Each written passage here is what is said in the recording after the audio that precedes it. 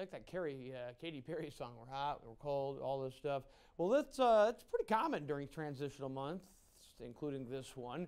And on this week's Weather-Wise, Jared Shelton explores the large-scale pattern that's responsible for this recent bout of cold weather.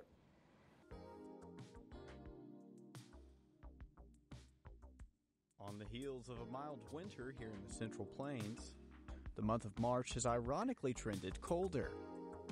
Believe it or not, this unfortunate pattern was predicted and has everything to do with the bigger picture.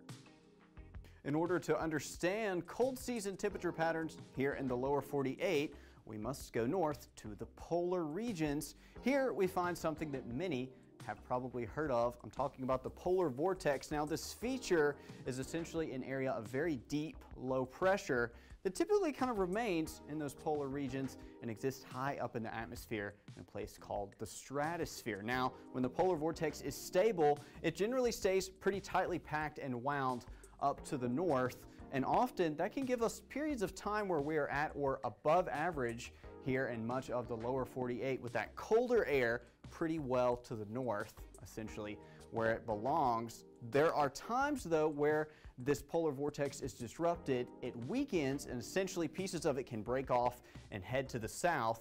And if the vortex is weak enough, this can happen for an extended period of time, leaving weeks of colder weather than normal.